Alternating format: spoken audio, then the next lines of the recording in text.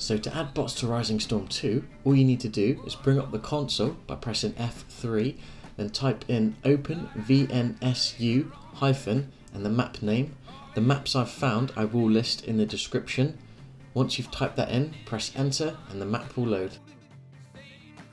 Once the map is loaded, to add the bots, all you need to do is open up the console again, and for the maximum amount, type in add bots 64. Although at the moment only 32 seem to be spawning. I hope this has helped you, and I hope you enjoy playing with the bots. Just a quick warning though, they are nowhere near as good as the bots on Rising Storm 1. We are taking Delta.